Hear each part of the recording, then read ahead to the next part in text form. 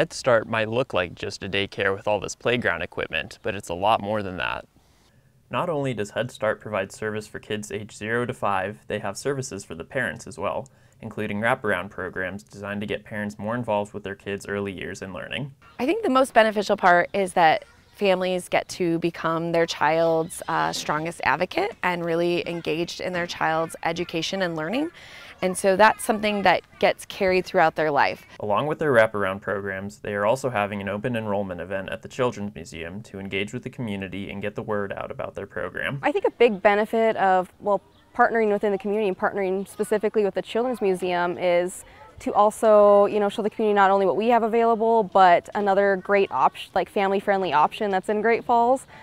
The Head Start program serves about 500 kids on an average year and are hopeful to get even more kids to sign up when they go to the Children's Museum. In Great Falls, Asher Lynd, MTN News.